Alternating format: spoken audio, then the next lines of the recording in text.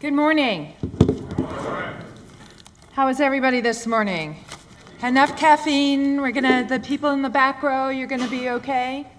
All right, so that would be, if you would move your head in the vertical, if you're gonna be okay, that would be a good feedback for me. Okay, I see a couple, okay, good, thank you. Okay, well, it is a great honor for me to be back here after helping kick off the academic year for many of you, and thanks for ordering up the great weather. When I was here last August, I talked to all of you about the relationship between you, the professionals, and the profession. And I hope those remarks helped in some small way frame the year for you as you embarked on your journey. Myself, I've had the same amount of time as you have, except a little bit more focus and a few less papers to write, about my journey. Admiral Howe spoke to all the entire Navy flags and about half of our senior executives a few weeks ago at our all-flag conference. And he talked about what the profession of arms means to combat effectiveness in warfighting. But then he also talked at his individual level what it meant to be a professional.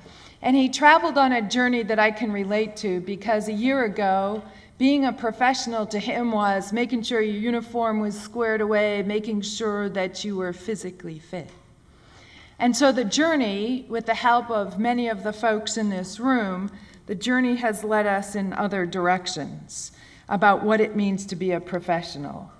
It's not just about skill sets, it's not just about PT scores, and it's not just about things that in the past have been easily measured. It's the ethical underpinnings that are the true foundation of our profession of arms. So it's with great pleasure that I join this symposium with you about the health of the profession, and more importantly, what's being done across the services, and I might add internationally, what the services and the militaries around the world are doing to reinvigorate our calling. So whenever I talk about the profession, I'm reminded of the caliber of those who contribute to work in this field. The sheer number of PhDs working on the profession is staggering. So it's with a sense of serendipity that one of my staff read a piece in the New Yorker last week that asked, if philosophy connotes, Martin, this is going to be, it turns out okay. It turns out okay. If somebody asked in this New Yorker article, did you see it? Okay, so you're okay. It ends well. Is philosophy, is it great ideas by celebrated thinkers who, by the elegance of the presentation, illuminate for us the most profound questions? Or does it refer to stuff, and I know this isn't you, that's really, really hard to follow, especially when certain brainiacs insist on reading their turgid prose in a monotone that makes us doubt our very existence? Okay? I'll leave it for you to decide, and I'm sorry, I didn't do the monotone very well because that's kind of not my thing. But I'll let you be the judge, right? So you all had some exposure to that over the past year.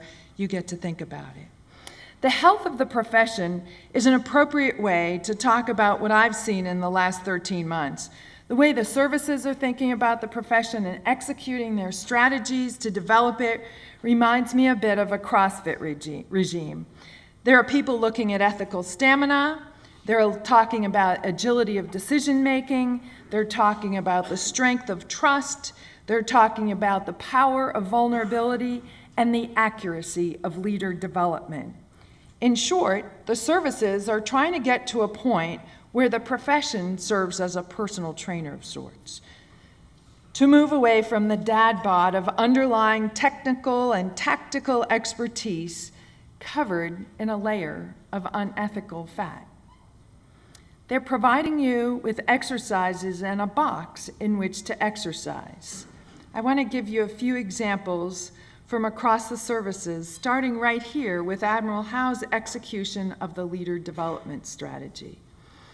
A small group, including many of the folks in the front two rows here, are working with the Navy's 18 tribes to strengthen the elements that we share, right? So what does the overarching profession do to embrace and integrate those tribes. So just like a strike group and a striking force integrates each of their tribes to produce a maximum combat effectiveness, what can we do in our leadership development strategy to make sure we take both the best of our tribes, but yet integrate them with the Navy's umbrella strategy so that we have a unifying force in the profession?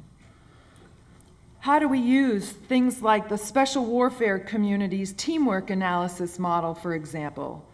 That's being done by the leadership of communities with input from senior enlisted, from junior officers, and senior officers. Another of our Sea Service partners, the Marine Corps. Where are the Marines? I can't tell you. Last time you were in uniform. Okay, so Free Marines. Okay, so Marine Corps, as you might imagine, is taking a more personalized approach. They have defined squad leaders and their classroom instructors as the main targets as influencers of Marines. So they figure if they're trying to put a new leadership development strategy out there and it starts in a classroom, they better have the instructors on board so they're not, using the monotone and kind of just parroting what the Marine Corps thinks is a good idea.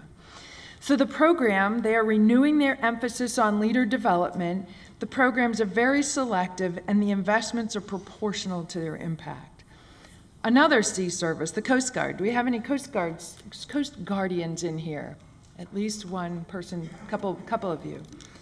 Okay, the Coast Guard has done an amazing study at the strategic level where they went out and they defined what a culture of respect looks like. They took their Performance Technology Center, took a few people down there, looked around the Coast Guard and compared they basically did a mission analysis. They said, here's what good looks like, and then they went around the Coast Guard and looked at how the different bases compared to that, what good looks like, culture of respect. And they were in the process of debriefing the Commandant of the Coast Guard, so we're really looking forward to those results. Because all too often our lessons learned strategy focuses on the negative lessons learned, so I really applaud all three, Navy, Marine Corps, and Coast Guard, for what they've done to help us understand what good looks like. Right? A little bit easier with CrossFit, right? Nobody ever sells well, sometimes they show before and after pictures, but usually when we're trying to sell a workout routine, we show, somebody that's in pretty good shape. So it's helpful to start with what good looks like. The Air Force. Okay, so airmen in the room? Okay, great. The Air Force is infusing the conversation about the profession across their education and training system, from basic military training to commander's courses, from enlisted PME through general officer and senior executive seminars. They have a Dr. Jeff Smith, who's really got a very interesting understanding of what it means to invest in human capital. And he takes a lot of examples from parenting and his basic message is, hey, it's as much about leaders investing in knowing their airmen as it is airmen taking the time to understand what leadership expects of them. So that's been very, very successful. I think they've briefed over 50,000 airmen across the Air Force, and whenever they come to the Pentagon, they invite the joint audience. The Army. Okay, so where are my soldiers? Okay, great. Raise your hands a little higher. Come on, I called on you last. You should have had, okay, there, thank you. Okay, so Lieutenant General Brown out at the Combined Arms Center, which is under TRADOC, and the Army infrastructure has been outstanding, and they have been really good at sharing what they've learned. Lieutenant General Brown has spent the last year and had several of his colonels looking at the human dimension, peeling back the layers of what does it mean to be a professional, and what does it mean, what does it require to not just survive in ambiguity and chaos, but to thrive in ambiguity and chaos. And the size of the effort that they have undertaken, not only the fact that they have brought in folks from around the Army, but they've also used the 100 behavioral scientists that the Army Research Institute has, so they bring a pretty good, a very sound academic underpinning to their work. So lastly, inside the Department of Defense, so right, we had Secretary Carter relieved Secretary Hagel, and then Secretary Carter brought in at the beginning of April, brought the former Undersecretary of the Army, Secretary Brad Carson came over from Army. He's the new head of personnel and readiness within the Department of Defense. And he refers to Secretary Carter as a man in a hurry. But I will tell you, Secretary Carson set out on a course to understand what we need to do to develop the force of the future, to make sure that next year, the next 5 years, the next 10 years, the next 20 years, we understand what we want out of the force of the future and can attack those hard problems. And if you don't think he's a man in a hurry, he gave himself and his task force 120 days to get their report to the Secretary of Defense. If you don't think he's serious about it, I know that we're on day 90, we have 98 days left of those 120, because he starts every meeting with, yep, we're X number of days into our 120 days. So he is intent on not letting the bureaucracy rule the profession. So as I started talking about the profession as a personal trainer of sorts, I briefly described some of the equipment and some of the routines that the profession's putting into place. What I haven't conveyed is the commitment of the people working on these efforts. It was Oliver Wendell Holmes who might have said it best: in the great democracy of self-devotion, private and general stand side by side. The profession of arms is truly a community of practice, which means it's not about people like me standing up here behind a podium, you walking out the door and having not a single thing in your life different. You are a community of practice by virtue of who you decide to engage in conversation, not just here in the academic environment, though that's a really good place to practice. It's about who you engage when you go back out to your operating units. And I would tell you, that's actually the easy part. A senior leader was at an offsite last year and talked about going back to that horrible building. He was talking about the five-sided wind tunnel. But I will tell you, the Pentagon is just as good a place to start a conversation, start a community of practice, which is what we've tried to model with my 7-person team. It's just as important to be committed to the profession of arms. It's actually harder when you're on staff duty because you think that you don't have to invest anything in your people. You're just there to get staff work done. That model probably needs to be flipped on its head. What about you? What part do you play? What have you done in the past 10 months? You've learned about ethical leadership. You've learned about strategic decision-making. What are you going to do with that knowledge? I contend that you as professionals have to demonstrate that motivation and be willing to either join or start a community if you don't see it. If you don't see a community of practice, then it's all about you. Start that community. Talk about it. You're in a position to serve up a steady diet of ethical conversations as opposed to, I'm a Red Sox fan. I admit that every once in a while, the first thing I do is look at the score from last night, okay? But the conversations, right, you have time. The conversations engaged in what you've learned over the past year are extraordinarily important.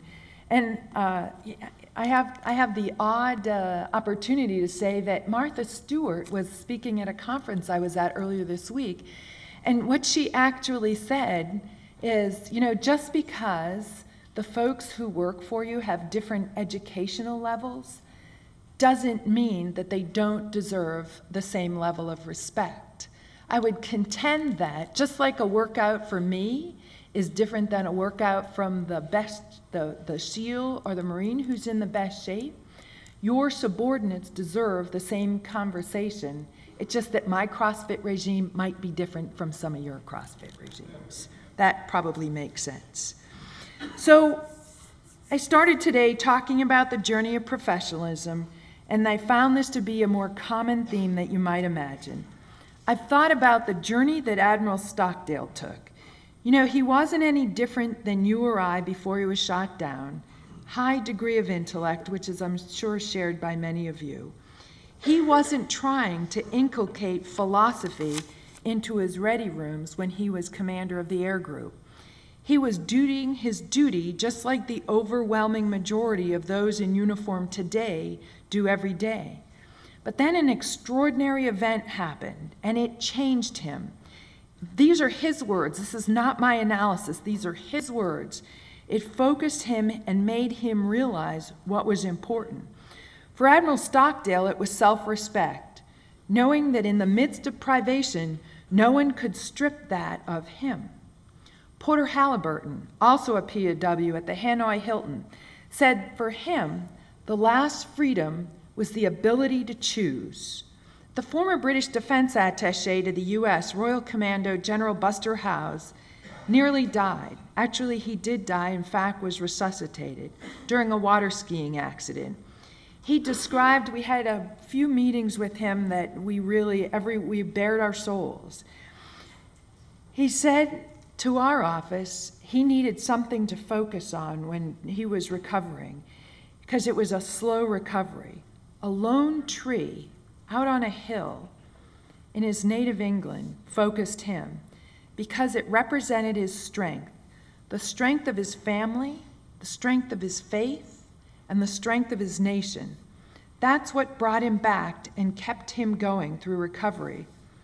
These are what psychologists call significant emotional events. I would offer that your journey doesn't need to entail one of these significant emotional events to help you focus. The other way, the far easier path in my humble opinion, is the daily exercise of ethical thought, of ethical decision-making, and of thinking about who you really are. Psychologists such as Dan Ariely have used experiments in brain scans to prove that reminders such as these will help inoculate against ethical fading. That being said, Aristotle held that the daily exercise of virtues during one's life was part of eudaimonia, the happiness of life. You see, it all does come back to philosophy asking those profound questions. David Brooks, in his new book, The Road to Character, describes two types of virtues. Resume virtues describe how well you work, whereas eulogy virtues describe how well you live. As you might have guessed, he argues that we should spend more time working on our eulogy virtues. So I would tell you to exercise your moral muscles on a daily basis. By doing so, you not only advance yourselves, but you advance our profession of arms. And as a side benefit, you get to enhance your eulogy virtues. Thanks very much.